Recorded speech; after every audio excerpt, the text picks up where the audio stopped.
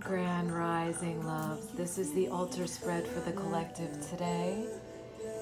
And so the sacred geometry that showed up is mountain messengers. And the sacred geometry that's hidden in the mountain is the pentagram. This is the symbolism of power and direction and protection. And so when we are fully embodied in spirit and know that we are the same as everything that we see, we become more connected to nature. And then nature becomes our teacher.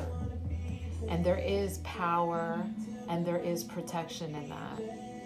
And that's where we can access our true nature, is seeing nature around us. The seer brings the same message, honoring your intuition, but knowing that our true wisdom comes from that intuition, not from anything that can be taught to you. And so it is connecting with nature. It's being in surrender and allowing that receptivity to teach you. And so wisdom from Apophyllite comes with that same exact message, that there is nothing that you can be taught that you won't already know. And these are from the experiences and your soul knowledge that you have brought in. And so listening to your intuition is what your deepest wisdom is.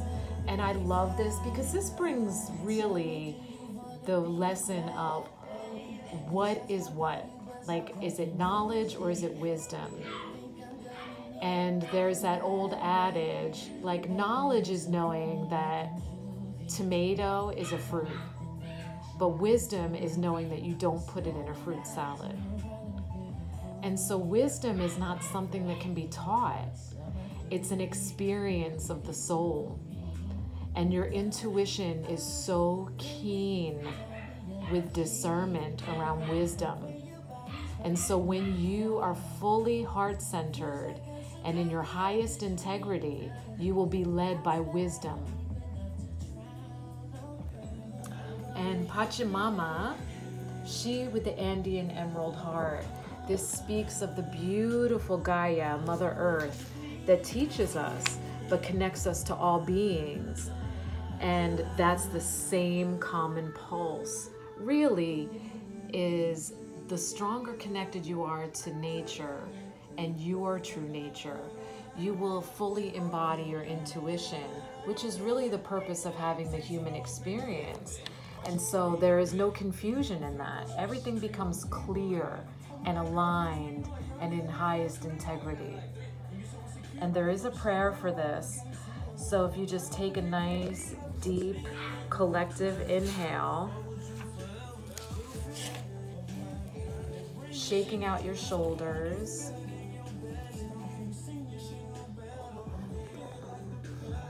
releasing with an audible sigh, and stay connected to my voice in this prayer. Inamaka, my Earth Mother, Gaia, Mother Nature, Earth Goddess, and Buddha of equanimity, she with the Andean emerald heart, I offer my gratitude and reverence in this ritual to love, honor, and nourish you. Aho.